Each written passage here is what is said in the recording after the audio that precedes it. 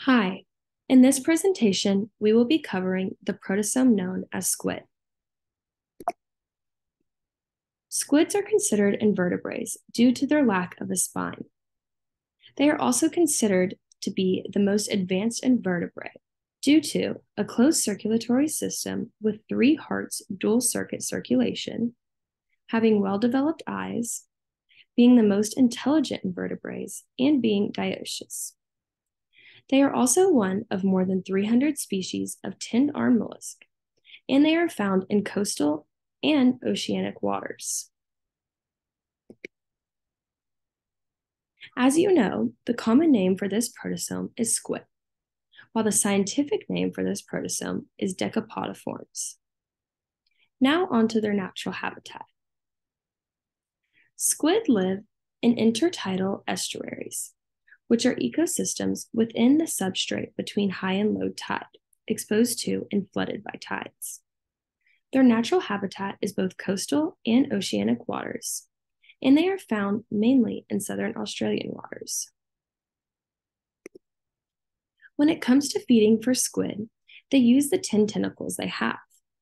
Within these 10 tentacles, they have 2 longer feeding tentacles, which are curled underneath them.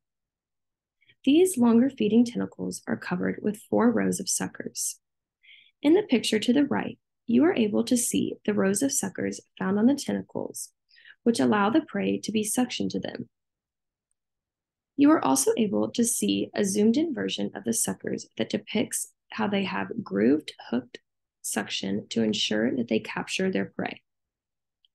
Once their prey is located, they are able to quickly uncoil these feeding tentacles to grab their prey.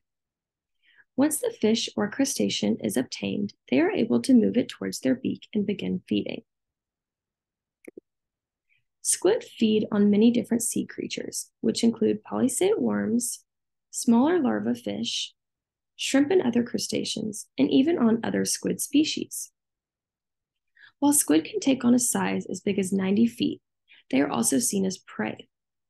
Some of these predators include the gray-headed albatross and the sperm whale, which is the largest of the toothed whales. They are also seen as prey to large fish, such as the toothed fish. However, when placed in front of a predator, they are able to squirt out a dark purple ink to cloud the view of the predator, giving it time to escape. Some unique traits that they have is their ability to change color to hide from predators, while also hiding from prey to attack. Some squid also use bioluminescence to create light. As mentioned before, some shoot ink to cloud the water to lose predators. And lastly, a special trait that squid have is their strengthened internal shell, which is composed of a horny material. When looking at the classification of squid are classified as trochozoans. They fall under phylum Mollusca and class Cephalopoda. When looking at the tree of life, you are able to find squid in a sister taxa with snails, as captured in the tree to the right here.